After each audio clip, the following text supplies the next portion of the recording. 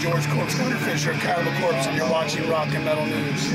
Hey guys, this is Ron from YouTube's Rock and Metal News with a Rock and Metal News update. Metallica's James Hetfield had an interview with Josie Dye from 102.1 The Edge radio station in Toronto, Canada on November the 30th. You can check out the interview in the link in the description. James states how it was a huge surprise to see the success of their new album Hardwired To Self-Destruct and more. And Metal Wani had an interview with Iced Earth's guitarist John Schaefer on December 6th at the Electric Brixton in London, England.